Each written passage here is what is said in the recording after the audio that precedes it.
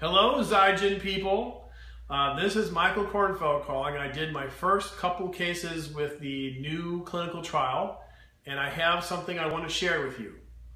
As it turns out, the little vial that you get doesn't have an actual label that tells you how many cc's are in here, but I can tell you there's not a whole lot of extra fluid in the vial compared to the 0.25 cc's that they're asking us to deliver. So the first thing I would like to reinforce to you is, even though everybody always puts the rubber stopper down when you pull drug out of a vial, that's the standard way to do it, you will not be able to successfully do that if you do it like that. You're going to have to keep it so that the drug goes to the glass bottom, and you have to tilt it a little bit.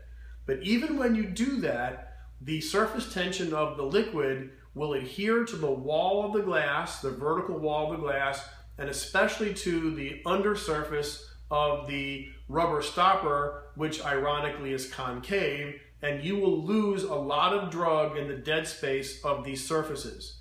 So what I wanted to show you is a little technique that I made up for ketchup and ranch salad dressing at home that enables you to get all of the drug or all of the salad dressing off of the wall and into the part of the bottle that you want it to be in, so you can get it all out. And it's just centrifugal force.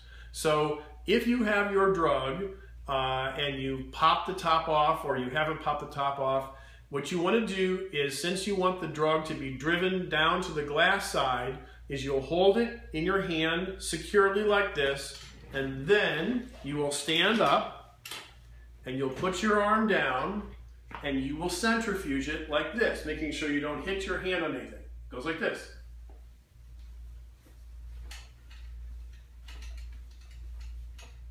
And if you do like that, all the drug will be driven down to the bottom, and as long as you don't invert the bottle, all the drug that you could not otherwise have gotten to the bottom, because of surface tension, is now down there. So when you go in with your syringe, pulling it off the bottom, I was able to get a little more than 0.3 cc's out of the bottle this way, and that way you have enough to go through the dead space of your 31 gauge or your 30 gauge needle and all the air, and you can expel roughly about 0.5 cc's, so you got it just right.